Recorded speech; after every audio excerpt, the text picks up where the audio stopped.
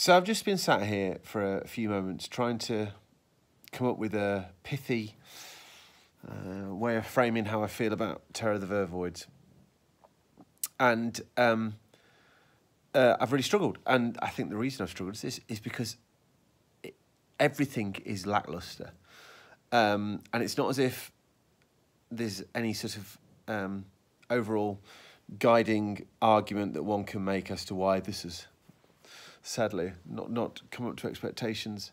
The bottom line is that just everything about this doesn't quite hit the mark, and it's so frustrating because, as we shall see, we've just ummed and ahed about doing a 3-episode little marathon tonight, just to nail this trial. Who knows? It could be one of those rock and roll evenings.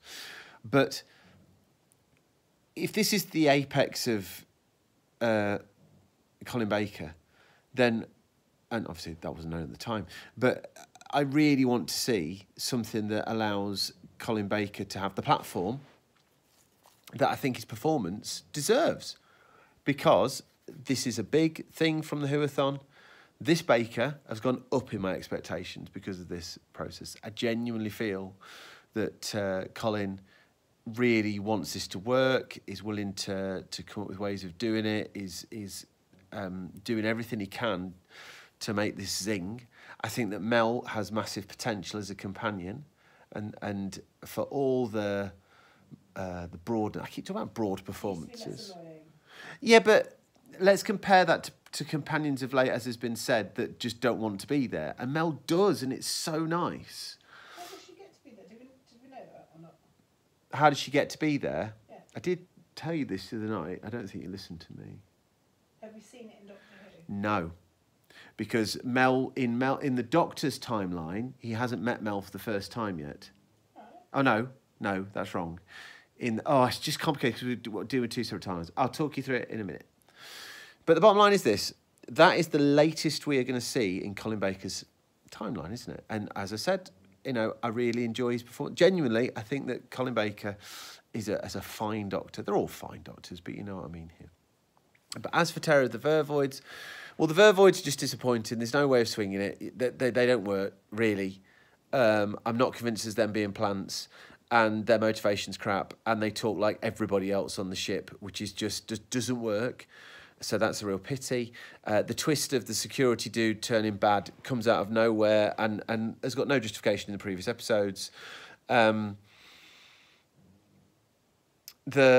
whodunit, which could have been great, and in the hands of other writers, would have been this could have been Robots of Death, couldn't it?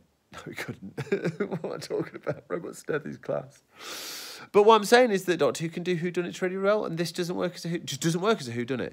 And in that bit at the end, and this is the bit that sold to me, says, Colin Baker said, the first death was this, and then the second death was this, and I'm thinking, I only saw these episodes a few days ago, and I can't remember which order the deaths go in.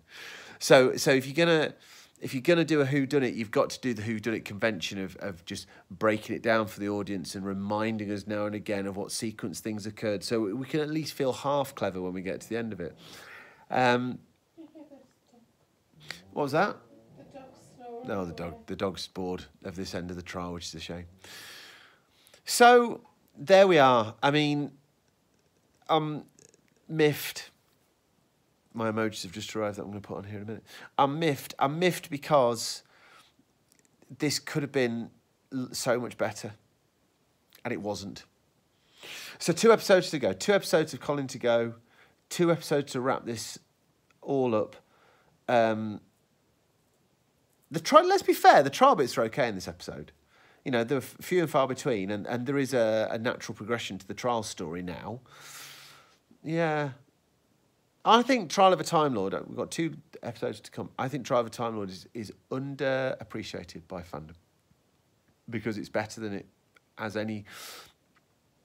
For the amount of effort that's gone into it, how that feels...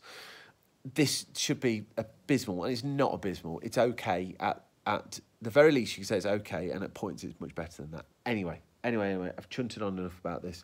There is very little to say about Terror of the Vervoid, so it's quite remarkable that I can say 5 minutes worth. This story in any other season would be the one where you go, oh, and that's in it. But we're in a 4-story season. They're always supposed to hang together. And so this is just poor.